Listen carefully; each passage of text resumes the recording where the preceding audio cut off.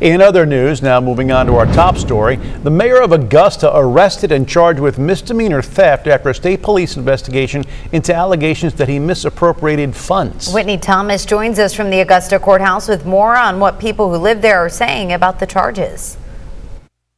This comes as a surprise to many in Augusta, but there's a difference in opinions. Some say that the charges filed against Mayor Jeff Collins is beneath his character, while others say the truth was bound to come out.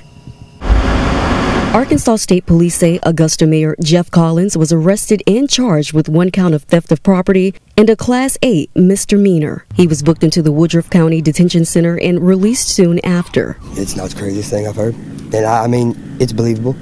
It's believable. Collins says he's not guilty, and eventually the truth will prevail.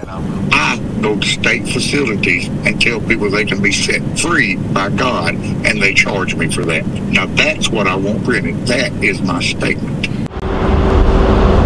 Some people in Augusta left in disbelief after hearing about his arrest. Some of that stuff that he was accused of, he didn't do. A report from the Arkansas Legislative Audit alleges that there were several improper transactions made starting from the beginning of 2020 to December 31st, 2022. An issue don't pop up out of just pure fiction.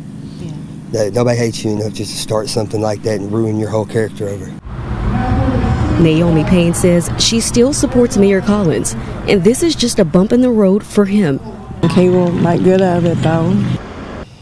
Collins says he'll be giving a testimony tomorrow at Shorter College, 11 a.m.